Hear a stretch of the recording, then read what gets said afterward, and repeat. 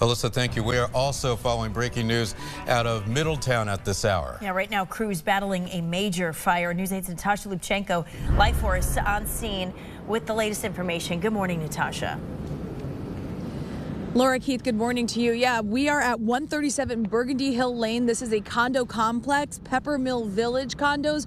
We arrived here on scene. Luckily, those flames were put out, but firefighters are still very hard at work. There's still smoke coming from those condos. I want to show you a video of what we saw when we arrived. Actually, our photographer, Joe, saw this when he arrived a little bit before us, about 45 minutes ago. You could still see those flames in the top of that condo complex.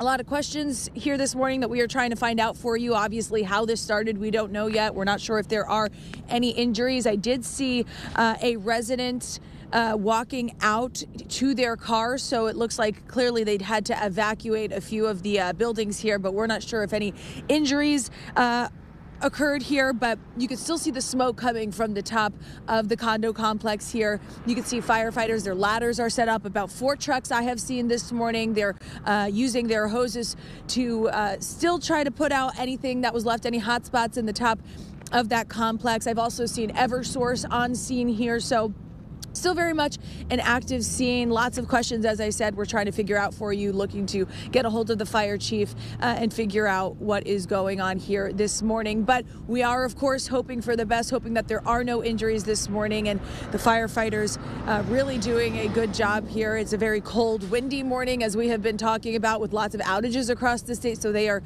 doing their best, working hard to put out the remainder of what is still aflame here. So we will continue to monitor this and keep you updated here on air and online at WTNH.com. For now, I am live here in Middletown. Natasha Lubchenko, Keith and Laura, back to you.